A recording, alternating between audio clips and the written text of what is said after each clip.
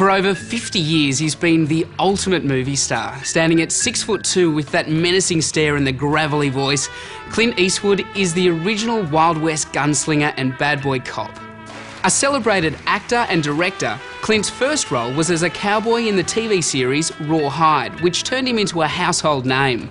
His first foray into film was equally as successful in the original spaghetti western, A Fistful of Dollars.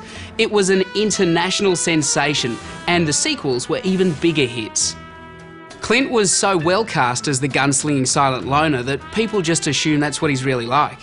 No, it isn't true, actually. It's very complimentary in a way, because if people think that the characters are you, then obviously you've made the audience feel that you are that particular person. That's what an actor's main objective is. And there's no person he's played better than Harry Callahan. In 1971, Clint's iconic portrayal of a bad boy cop in Dirty Harry paved the way for every tough cop movie to come. You've got to ask yourself one question. Do I feel lucky? Well, do you, punk? In that same year, he made his directorial debut with a film called Play Misty for Me. The picture met critical acclaim and was nominated for a Golden Globe. Here began his reputation as an actor's director, using his experience in front of the camera to get the best out of his cast. Everything I do as a director is based upon what I prefer as an actor, it's all a learning process of over the years of addition and subtraction. You find things that directors do that you like, and you find things that they do that you don't like. And I just direct like the way I like to be directed. I like to come in, I like to bring what I'm going to bring to the table, and then if the director doesn't like it, critique it and tell me where he thinks something could be added or something could be subtracted.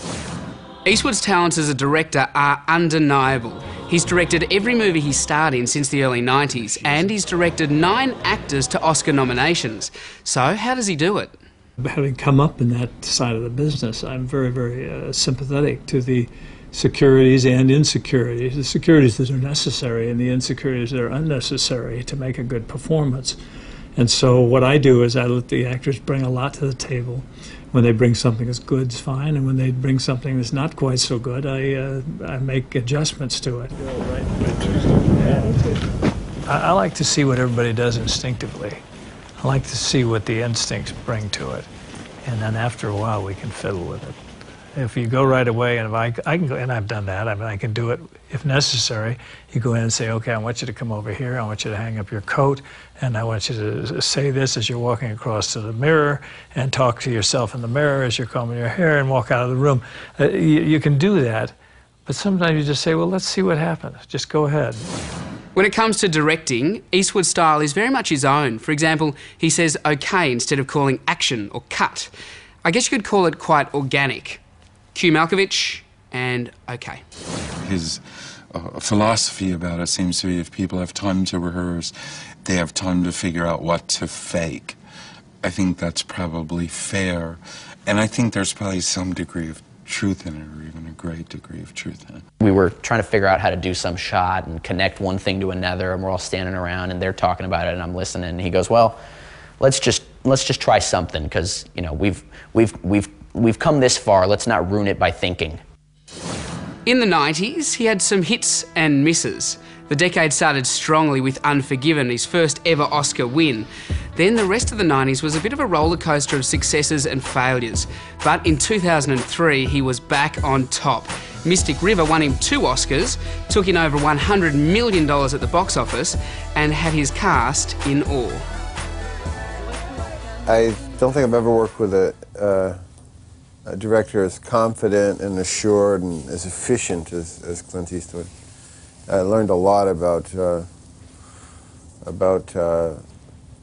the economy of filmmaking. He is an amazing presence, and he's tremendously powerful, and he is, a cultural icon. And sometimes you look at him and you can't get it out of your head. Oh my God, that's Clint.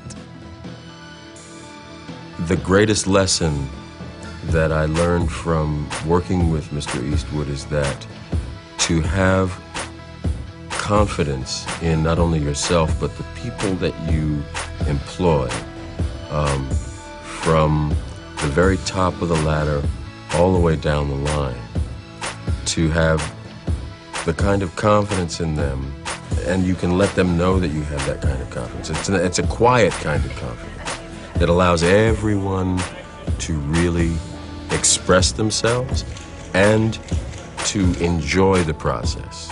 So often, when making a film, you encounter so much fear and so much uncertainty. Well, what, and oh my, and on Mr. Eastwood's set, there's none of that going on. He really is amazing, especially when you consider he's now nudging his 80s. In fact, he went down in the record books as being the oldest person to win a Best Director Oscar for $1 Million Baby at the ripe old age of 74. His co-star in that film, Hilary Swank, credits Clint's gentle style with helping her win her second Oscar for her performance as a boxer. You know, Clint is a true anomaly, and he's one of a kind, and his gift is, he says he hires the people that he feels is right for the job, and then he lets them do their job. Now, he says that, but you watch the movie and you realize how gently you've been guided and led under his, you know, watchful eye. And it's such a gift, though, because he doesn't push you or force you, and he's just so keen and so observant and so brilliant, and he's also an amazing person, so it just is a joy all around. In Flags of Our Fathers, two masters of the business came together, Eastwood and Spielberg. Then in the sequel, Letters from Iwo Jima, Clint Eastwood picked up another 2 Oscar nominations. And once again, the cast were blown away by this experience of being on Clint's set. Working with Clint was one of the greatest experiences in my life. Before Letters from Iwo Jima, I was just another guy watching his movies. He and his crew welcomed us and made everything easy. He has a warm heart and a sharp eye as a director, and he trusts actors. Clint gave me a lot of freedom for me, listen to any ideas I had. Before shooting, he said, the script is just like a blueprint. We can do anything. The success of Gran Torino took everyone by surprise. In fact, it was the biggest commercial success of his career, and all with a cast of relatively unknown actors. Now, some speculated that Eastwood's character, Walt Kowalski, was in fact the retired Dirty Harry. I started thinking, you know, I've kind of lost the old touch, because in the old days it was kind of, I had fancy lines like, dying ain't much of a living, and do you feel lucky, punk, and make my day and stuff. And now I just sit there and go, and it's certainly easy on the dialogue part. I don't have to do anything. I just go like that. I had some teenagers come up to me today when I got down to La Quinta. They said, just do the part. I thought, okay, that's all right. You know, you start out in your career as a young guy, and pretty soon you end up as an old car, and that's me. But the Gran Torino is a good car, and it's a solid car, and it's going to be around for a while. And I wish they just made them now. I just wish they made them with electricity instead of gas. Changeling saw a very different side of Clint's much-touted gentle guidance style of directing. He showed great sensitivity with a very delicate subject matter, and empathy that carried over onto set. But he's extraordinary. He is the greatest. I can't say enough about him. I could go on forever. He's so decisive. He's got such a great way about him with everybody, every single person. I think that's what it is. He's got that great leadership quality of a great man who values every single person on the film, and they know it, and so they bring their best, and it's appreciated, and yet he does not suffer fools, and he's very clear I've never seen a director command so much respect, not because he's Clint Eastwood, but because he is so gracious and thoughtful and connected to every single person. So it was a pleasure, and I'm sure every single person on the crew would say the same.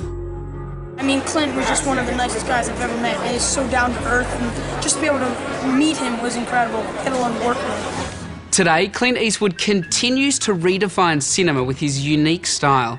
And even in his twilight years, he goes about his work with a passion that is uncompromised. You treat every sequence like it's the most important sequence in the film, and you'll always be happy. And that's kind of a good piece of advice for anybody, I think.